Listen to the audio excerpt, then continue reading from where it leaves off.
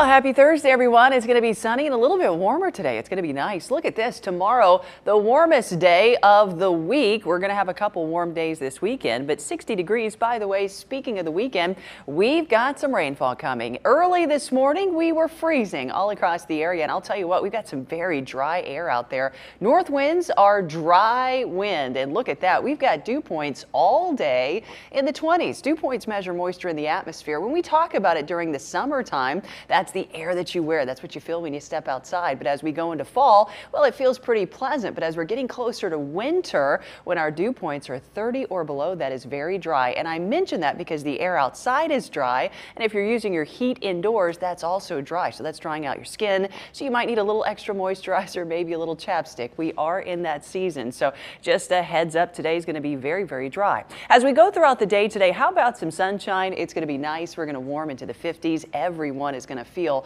pretty good weather-wise. Tomorrow, a mix of sun and clouds with highs near 60 degrees for a Friday. Not a bad way to kick off a weekend, especially in December. As we go into Saturday, here comes some rainfall. It's going to begin very spotty or very isolated. So you may see a shower or two in the morning. You may see a very isolated shower or two in the afternoon, but most of the heaviest rain will come very late Saturday. This is 10, 11, 12 o'clock, midnight. As we go into midnight, by the way, Saturday, here's another recap of the afternoon and evening.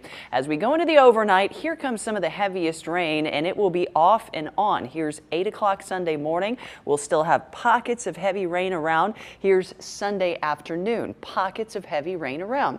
Tapers off late afternoon and evening. That's due to a cold front, by the way, so the cooler air spilling in behind that will funnel in some snowfall across parts of the mountains. Higher elevations could get maybe another ½ inch or so, much less in lower elevations, but that'll be late Sunday night as some of that cooler and once again drier air begins to work its way back into the forecast heading into the early part of next week. Let's take a look at these rain totals heading into Saturday night. Some of us will not see anything other than a few sprinkles. Some of us will get some measurable rain, but again, not a ton. Sunday will be the wettest day by far with about an inch of rain expected. Some will get a little less, some will get a little bit more, but because of that, Sunday is an impact day, just a day you might want to be inside. Maybe snuggle up to the crock pot if you don't have to head out and about. By the way, sundown today kicks off Hanukkah. So there you go. As we go into the weekend, it's going to be pretty nice.